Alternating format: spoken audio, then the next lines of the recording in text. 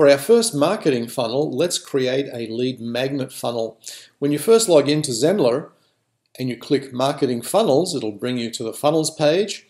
And you'll see here I haven't created any funnels at all yet, so let's come down here to the blue button and I'll click that.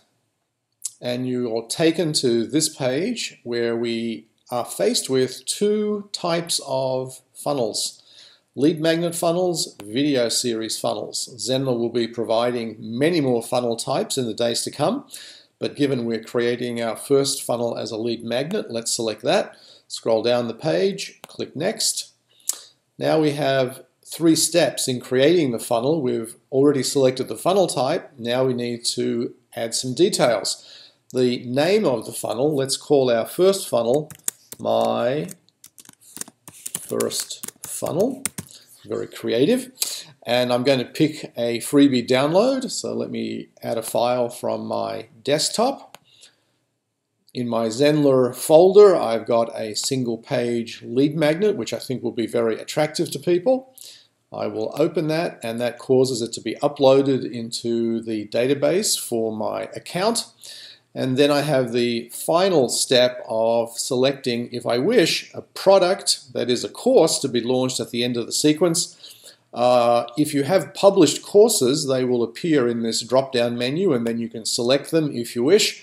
I only have one published course, so I'm, for the time being, just going to stick to none. I don't wish to go to any course at the end of the funnel. And then I'll finish this process by clicking Next. And at the final third step, we're faced with the choice of one of 7 different themes for the lead magnet funnel. So if you wish to pick any one of these themes, you just highlight it, and a little blue border comes around your selection, and you would click Finish to select that. What we're going to do is we're going to focus on the classic theme, which is the most basic, and we'll highlight that and we'll click Finish. And Zenler then generates this very good looking representation of the funnel from top to bottom. You see this funnel has 2 pages, the opt-in page or the squeeze page, then the thank you page. There's a little thumbnail in here to show you what it looks like. And if you wanted to add a step before the very first step here, you would do add step or add step at the very end. And if you wish to rearrange the order of these pages, you can just go over to the 3 dots, and that's there for you to drag to sort the sequence of the pages. But we're just going to stick with the very most classic version of the funnel, and we're going to look now at how it operates. To do that, we'll do some discovery learning by clicking the preview button.